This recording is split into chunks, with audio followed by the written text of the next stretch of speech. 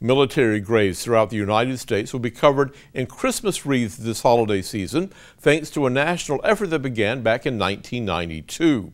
More than 2 million wreaths are being delivered to military cemeteries this week, including the cemetery at Fort McClellan in Anniston. Mike Abrams, one of the local coordinators of the program, says these wreaths arrived by special delivery today. We received at Fort McClellan more than 440 wreaths for this project, and with the help of the Alabama National Guard at Fort McClellan, the wreaths were unloaded from a truck. Boyd Brothers delivered the truck. The driver is a local man, and he brought us our wreaths, and we're looking forward to the wreath laying ceremony at the Fort McClellan Military Cemetery Saturday.